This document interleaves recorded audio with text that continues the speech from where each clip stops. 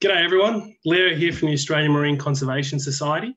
Hope you're all doing well in these very unpredictable times and looking after yourselves. So we thought here at Australian Marine Conservation Society we'd help entertain you while you're at home, either working or playing. And for the next half an hour or so, we're going to talk about Aussie sharks and rays.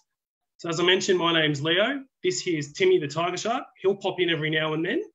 And yeah, just a little bit of housekeeping. Just maybe bear with us if there's any technical glitches of any sort. Facebook's been a bit crazy lately, and also just with the internet connection with everyone working, it might be a little unstable, but we should be fine. So let's get stuck into this and have a good time and chat about Aussie sharks and rays. And if you just bear with me, actually, I'm just going to share my screen so you can see these slides. Just hold on one moment. All right.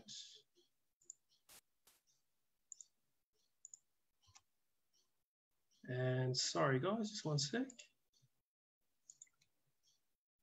All righty, here we go. So as you can see on this slide here, we're going to start off by talking about shark evolution. So we're going to get a sense of where sharks have come from. And then from that, we're going to understand a little bit about their life history, how in some respects sharks are actually similar to us humans. We're then going to look at how sharks are really important to healthy oceans, and then get into the meat of it and actually meet some really cool Aussie sharks that aren't found anywhere else in the world but here. And then following all that, and once we're all inspired and falling in love with sharks, we can then have a look at some ways you can help sharks, not just here in Australia, but also across the world and wherever you may be from. So let's jump into shark evolution now. The most amazing thing about shark evolution that I find is that they've been around for about 450 million years. And on top of that, they've survived 5 of the Earth's mass extinctions. So if you have a look on this slide here, you'll see these extinction events on the left-hand side with the stars. And that green circle there is basically when our sharks and rays first appeared. So as we said, about 450 odd million years ago. Then our modern day sharks and rays, or all the living sharks and ray species that we know of today, appeared around 250, 60 million years ago. So where that blue circle is. And the most recent branch are the rays, the Batiolida, and they appeared around about 145, 150 odd million years ago. Now, one thing that makes sharks and rays so amazing is that, like I said, they've survived 5 mass extinction events. Believe it or not, it was this extinction event here around the Permian where about 90% of all life on Earth was wiped out. So it kind of really makes you wonder, how on earth did sharks and rays survive? Or sharks in this particular sense here, rays haven't appeared yet. And one of the thinkings is that sharks during this period and continue to evolve to fill a range of gaps or niches in nature. And as they evolve to fill these gaps, they become masters of their respective domains. Not only that, but they also occupy all the levels in the water column, from swimming at the surface right down to waters that are over 1,000 meters deep.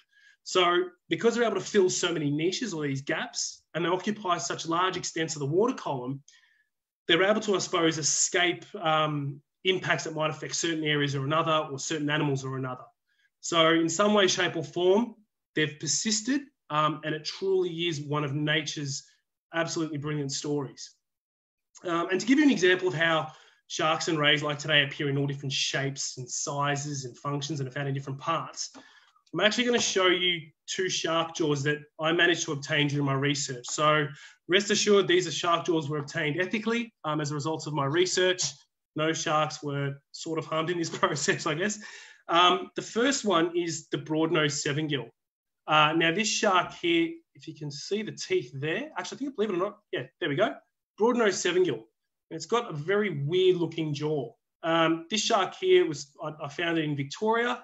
And what you'll notice is you've got some sharp teeth designed for puncturing sort of small and medium-sized fish, and some teeth at the top with serrations to kind of dice their way through. And one thing sharks are famous for is having numerous rows of teeth, which you can kind of see in there. The other shark jaw I've got is much smaller. Now, this is from a gummy shark, which is found in southern Australian waters. And what you'll notice here is they've got plates. So they're not like your conventional teeth, so to speak. And these plates, many rays have teeth almost effectively the same as these. And these are designed to crunch and grind down on hard-bodied animals like crabs and other crustaceans. A little fun fact, gummy sharks love the taste of squid. So as we can see, sharks, a range of forms, sizes, shapes. They've lasted quite a long time, and fingers crossed we'll hope to do so for many more millions of years to come. And as we move forward, we'll learn, sorry, one second. So as we said, or as I was going to explain, in a lot of ways, sharks are actually like us. Yes, they're fish, and obviously we're not fish, but like us humans, they live pretty long lives, into the decades. The longest living shark, believe it or not, is a Greenland shark, which I think lives up to about 400 years, which is just mind-boggling. So there's perhaps a shark swimming out there today that has seen empires rise and fall and is still cruising. But as I said, they live long lives. They're typically slow to mature, so they don't mature until they're quite a few years old, and they give birth to relatively few young compared to other fish. So we're talking about young that are perhaps anywhere from 1 to 2 to perhaps maybe in the 10s or 20s, and that's about it.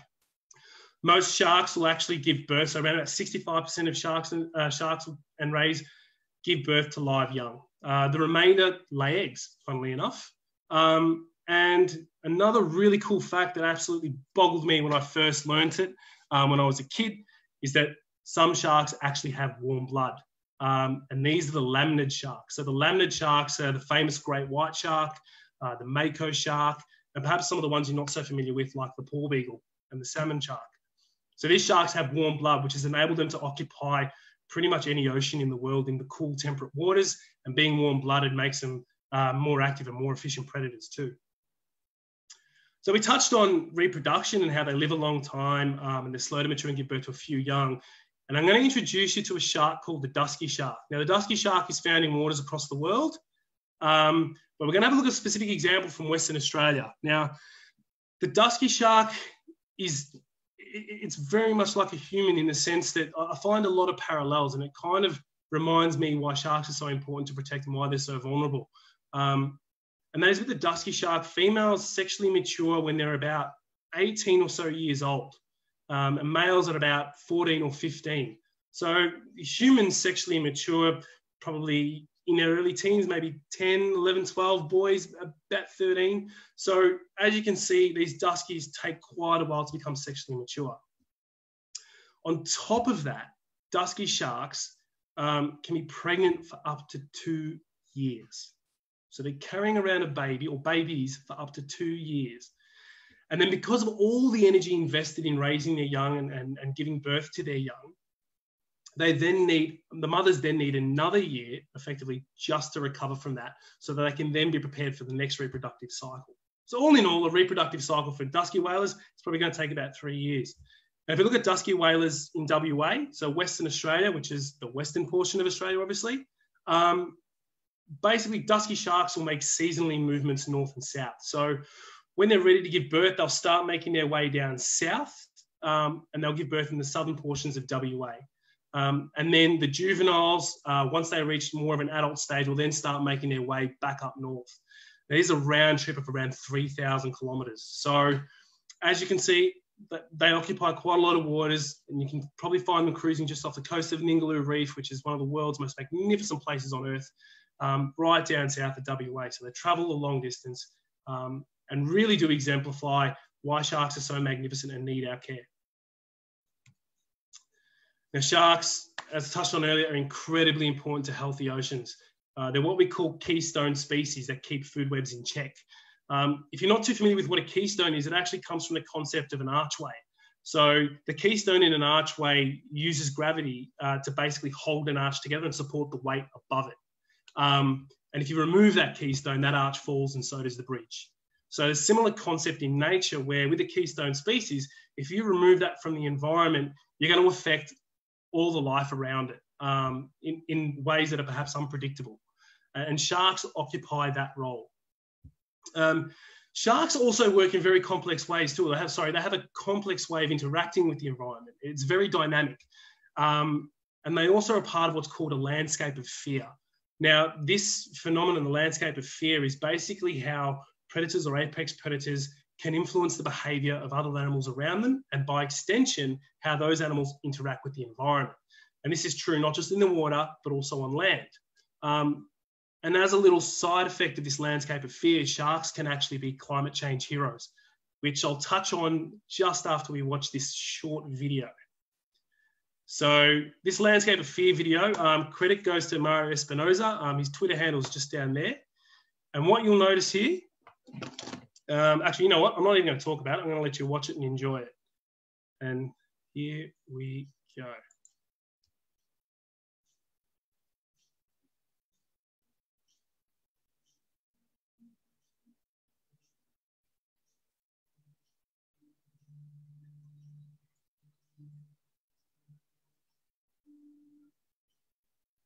So as you can see, even Timmy got a bit scared of that. But what you can see there is a tiger shark, what looks like a white tip shark of some sort, has come into this BRUV, which is a baited remote underwater video.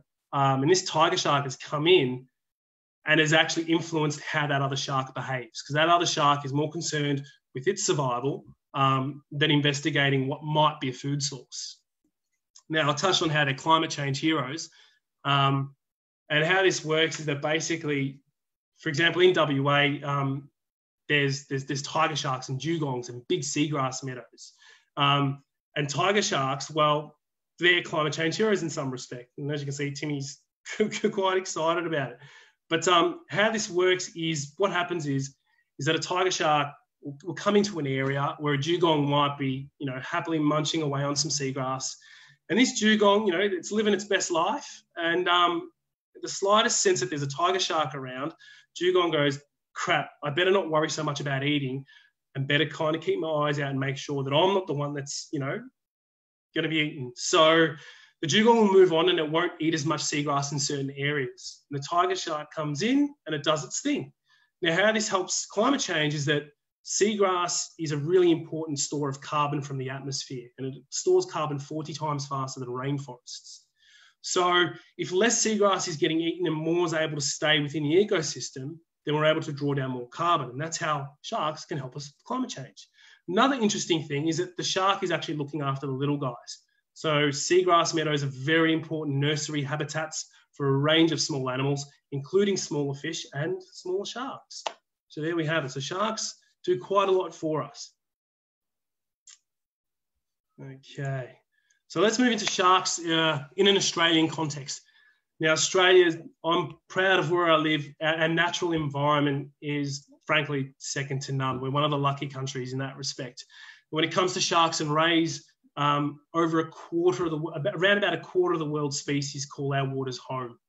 And of those species, so there's 322 or so species that swim in our waters, and of those, around about half are found nowhere else in the world. So they're endemic. And as you can see here on the slide, 39% of sharks live in Australia and nowhere else, and around about 69% of all our ray species live here and nowhere else. So Australia is this really unique spot with a lot of diversity in sharks and rays. And let's just touch on a few true blue Aussies. So these are some of the species that perhaps you've never heard of. Believe it or not, some of them I didn't really know a lot about until I started with Australian Marine Conservation Society and really had to dig into the nitty-gritty of sharks in Australia and how they're affected. So first up the rank, we've got the green-eye spur dog. This is a super cute shark. You can tell that there's a lovely drawing there by Emily Donoghue, who crafted our shark posters, but you'll also notice that below that is, I suppose, a real-life picture of what it looks like. Now, green-eye spur dogs have these iridescent green eyes, and they help it see in the pitch-black depths of where it lives. So it lives on around the continental shelf of southern Australia, so from like Victoria through Tasmania and Western Australia. And these waters can get up, where it lives can get up to about 1,300 metres deep, so over a kilometre, just shy of a mile for those using the imperial system. And these green eyes help it see as much light and help it detect prey and also avoid predators. But the quirkiest thing is that this animal has probably the longest pregnancy of any species. And recent studies have shown that it can probably be pregnant for around about 3 whole years. And after those 3 years, it'll start breeding again. And as a result, like we mentioned earlier, how they're slow to breed and slow to grow, this is probably one of the reasons why they've become endangered, because they're vulnerable to deep water trawling in southern Australia. And as such, because we know so little about these sharks and how they use the environment, they're particularly vulnerable. But yeah, has a pregnancy of 3 whole years. That just blows me out of the water. This one's probably the quirkiest of the lot, if you ask me personally, and that's a white-fin swell shark. So as the name suggests, when this shark starts to feel threatened, it'll actually swallow water to blow itself up to make it look bigger, so that it'll either scare off predators, excuse me, or actually make itself a little bit more difficult to eat. These sharks actually lay eggs. They don't give birth to live young. Excuse me. They don't give birth to live young. They lay eggs. Now, in the bottom left-hand corner, you'll see the egg of a draft board shark. Now, it's not the white-fin swell shark. It's a species of the same family. It's a coastal species. I've come across several of them in my life. Often recreational fishers will catch them. And as you can see, that's what their egg case looks like. And the white-fin swell shark, though it's not exactly the same, it's a very similar shape and size. Excuse me. And very much like the green-eyed spur dog, it lives in the deep waters and as a consequence is vulnerable to trawling. And again, because we don't know too much about it, as a result, it's become critically endangered because of fishing pressure. The Maugean skate. Now, not only is this a true blue Aussie, but this is a true blue Tasmanian. And I'll get to that in a second. So the Maugean skate is a living dinosaur. In the sense that it's thought that this skate was actually swimming around when T-Rex was stomping his feet. So this skate's been around for quite a while, excuse me, and it lives in just a small pocket of the world in a remote region of Tasmania. And before I actually get to that map and show you exactly where it is, cool fact is that skates are the only rays that lay eggs. All other rays give birth to live young. And unfortunately, the Maugean skate is endangered. And its primary threat is reduced water quality. That's from mining and water runoff, but I suppose more alarmingly is the intensive salmon farming that occurs in its habitat.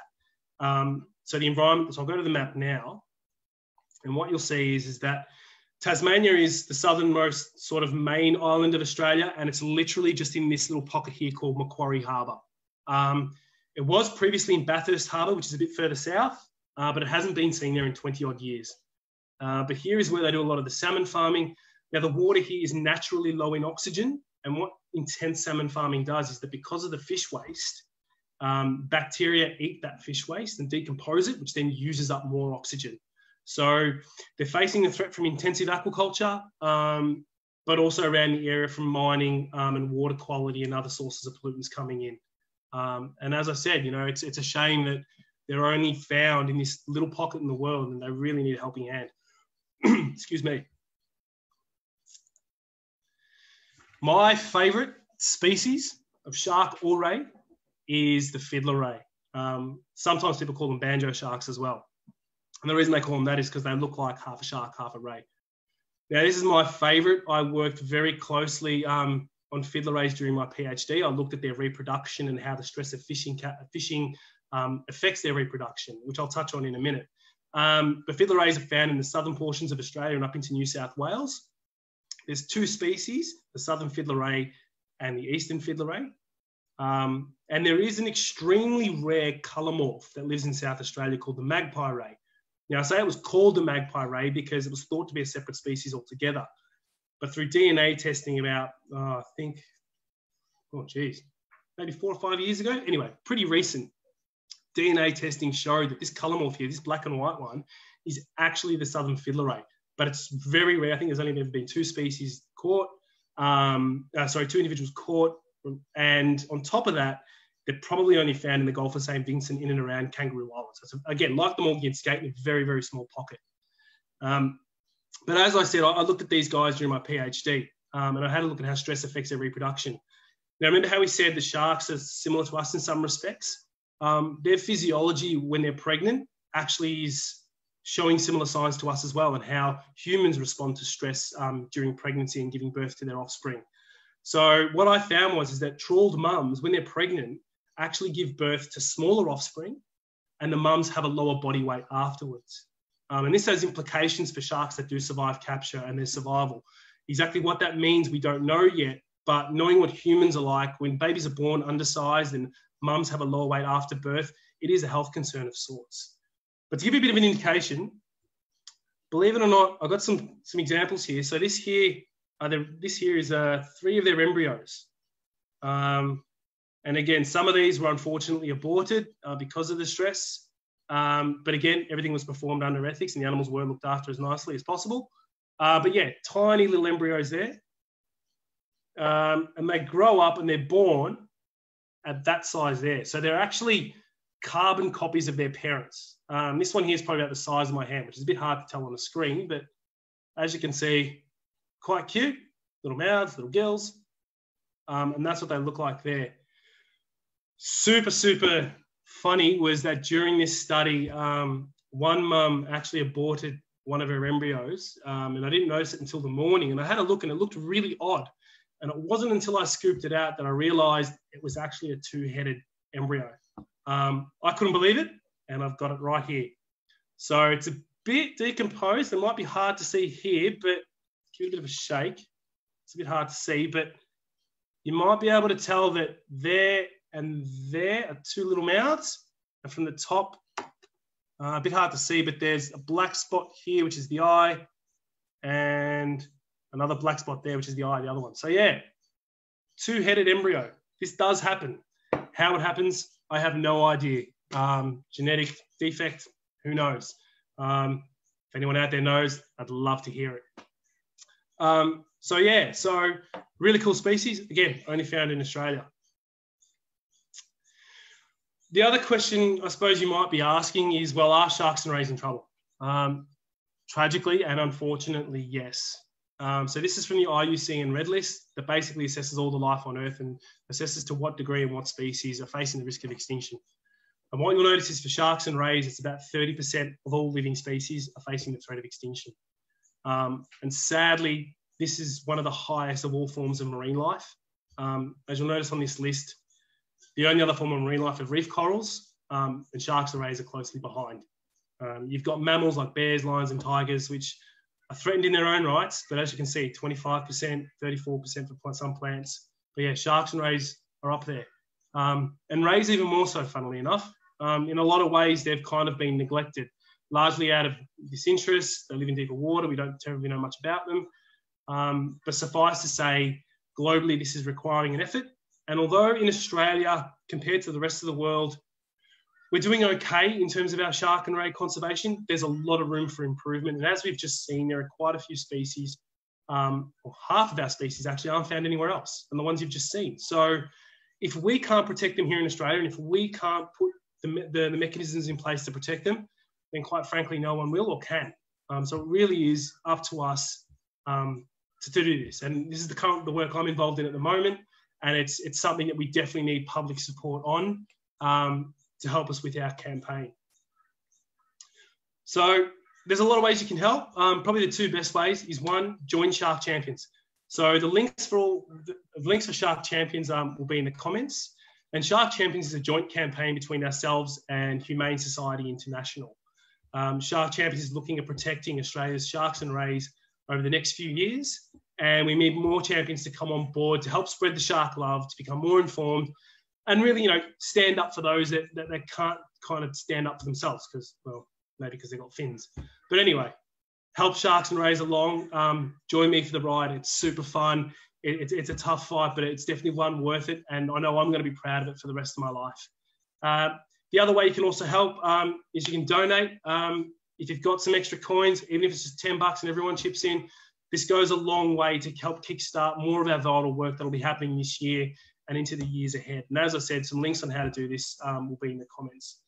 I should also mention that with regards to your comments, unfortunately, I can't kind of see them live at the moment, but do write them. I hope you have been writing them, and I will endeavour to get to them as soon as I can and reply to as many as I can. Because as I said, I want to know what you guys think. And yeah, and I look forward to doing this more often. So by all means, let us know your thoughts. And we'll take it from there. I hope you guys have enjoyed this live stream. I've had a lot of fun. I look forward to doing some more. So if there's any way you think we can improve, by all means, let us know. And hopefully we'll see you as a Shark Champion. So thanks, everyone. And take care. I guess I'll start answering some comments as soon as I get to them. Cheers. Thanks, guys.